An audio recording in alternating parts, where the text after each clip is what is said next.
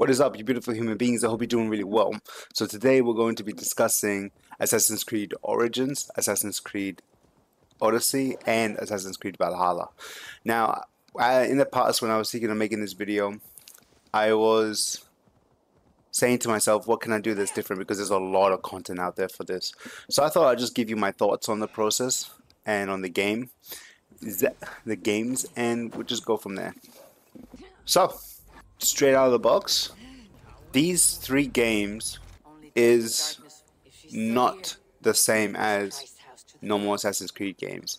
In fact, if you go into them thinking, hey, I'm playing Assassin's Creed, you're gonna actually struggle a lot, and you might have a problem with the whole formula.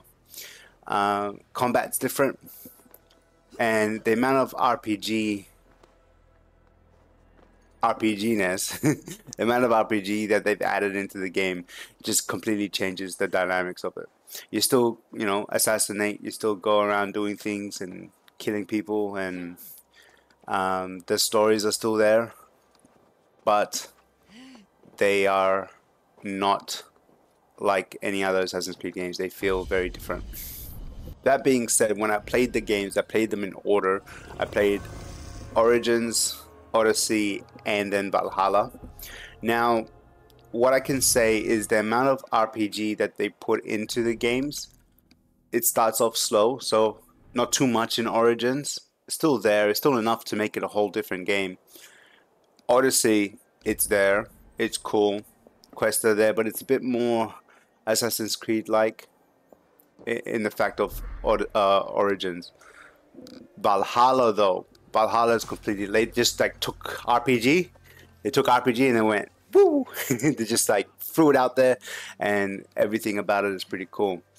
For example, in Origins and Odyssey, you just pretty much go around the map, you do your missions, you see your cutscenes, you move forward.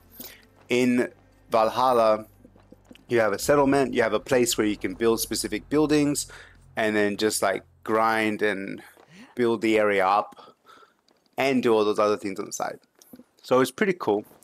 Valhalla is a little bit slower paced in its combat style, but I'm just talking about all three games as a whole. And it only goes down to this one thing. You should treat each and every single game that's mentioned in this video like a whole new thing. Because if you don't, it will get overwhelming, it will not be what you expected, and you might just lose out on it. For example,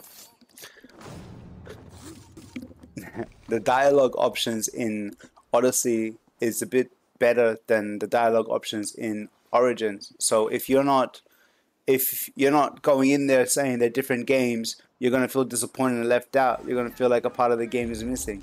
So treat it as different games. Just quickly, a little bit of gripes, and I'll then conclude on how I would attack it if you were planning on playing these games. In Origins, which is ancient Egypt, it was very highly gods were very highly pushed on you, and as a Christian it kind of made me feel a bit uneasy. I do get it though, it was part of the times and they were just setting the mood and setting the pace for it.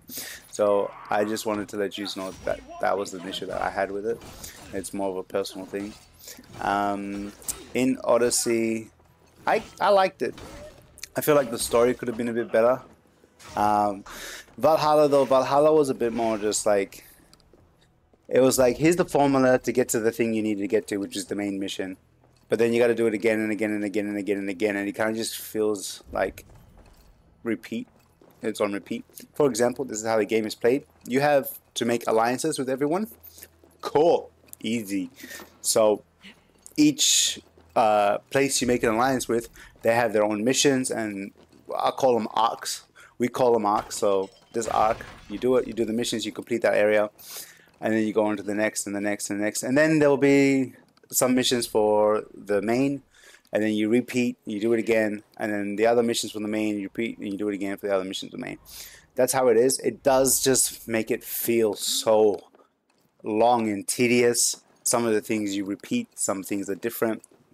The stories are obviously different from everything, and it all adds up to a big finale type of thing.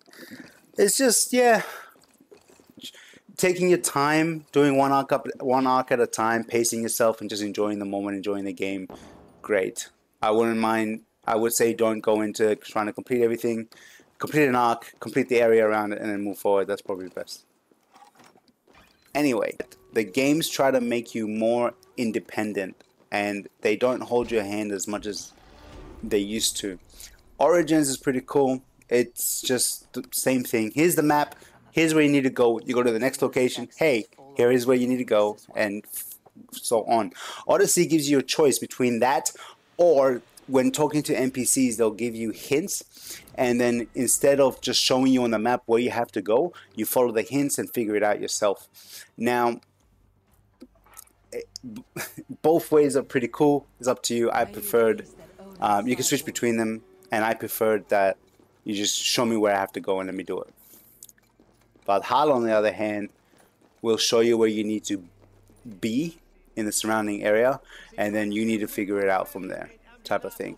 Like, even if you use your crow's not going to go to the location and tag the enemy that's there that you need to kill. So what it will do though is show you where that location is, and then you go over there and you'll find him. It's pretty easy. You just use your like Animus Vision, whatever it is. Here it's called Odin Vision, and you just, you know, do it. So there's still a bit of hold handing. It's not what a lot of veterans would like. They would rather have no hand holding at all. But it does give you a bit of immersion, to just try and find these places and to try and get to them yourself. And you have to start concentrating what actual people say, which is another thing. You skip so much, and then an option comes up, and you're like, "Oh, I needed to know the issues before I could make my decision." It's pretty cool. So, it's funny because I look through these videos during editing, and I have no idea if they're gonna help anyone. Like, to me, it's like, am I making sense? I don't know.